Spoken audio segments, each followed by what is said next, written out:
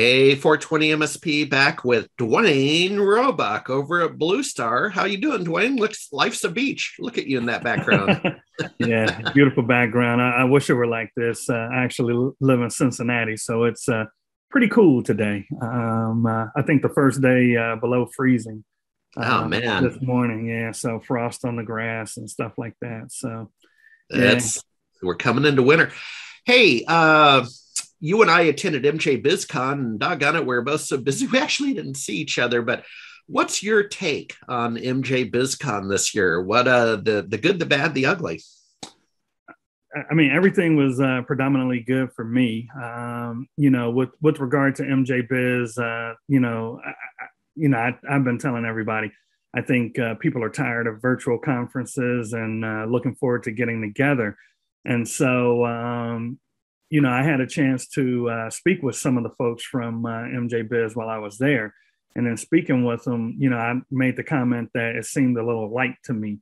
And, the numbers they threw out, seemed to be right on par with what they had in 2019 in terms of confirmed registration. So, we're looking at over 30,000, and they did tell me that they had widened the show floors, and they had that separate area with the Hall of Flowers on the side. And so, the way they strategically positioned the booths and made it wider gave you more space. And then the other thing we have to think about is none of the, most of the international people were not able to attend because of, the rules here in the United States. And so I do know next year, they're anticipating expansion, and, this is probably going to be the, last year in that hall as they're growing, because as you were walking around, it was no empty spaces.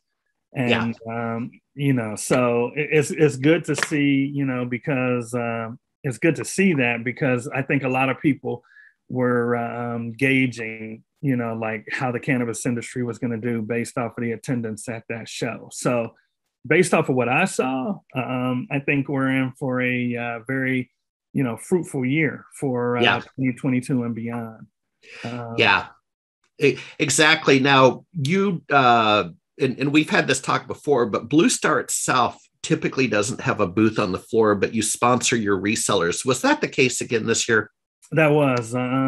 This year we had a variety of resellers who, were doing everything from RFID to, the traditional point of sale track and trace, barcode scanning and labels.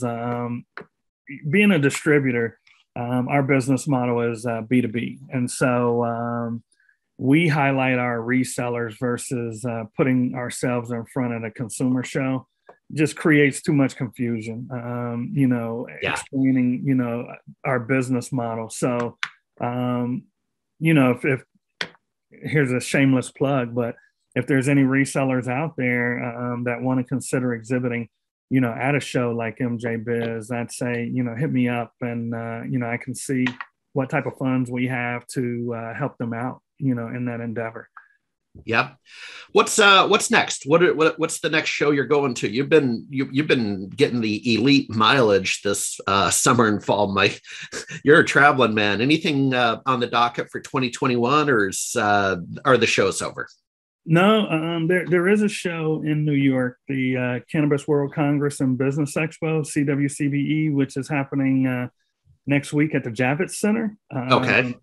And with New York being probably, there's no probably, in terms of a city in North America, that's the largest market. And, with them going ahead and looking to legalize adult use cannabis, I anticipate that will be a big show. Actually, I believe that show starts this week. And so I will not be attending that because I had a vacation scheduled. I really wanted to be there, but I won't be attending that. But I will be at your show in February. So yes, sir. Shout it out, Harry. Tell us about it. CannaTech Expo, co-located show inside IT Expo. It's all that. In fact, we'll get back together with you and double click into that. We'll make that our next podcast. Well, now I got to give you a shameless plug. If you like the background behind me, imagine this in February. That's what's going to be at that show in. I know. In Fort Lauderdale. So no, it's not a hard sell. No, it shouldn't be. Especially for those of us that live in the northern states. It should be a nice getaway. Yes, sir. All right. Well, it looks like you're on vacation already with that background. Enjoy your vacation. We'll talk to you next time. Hey, thank you, Harry. Take care of yourself and talk to you soon.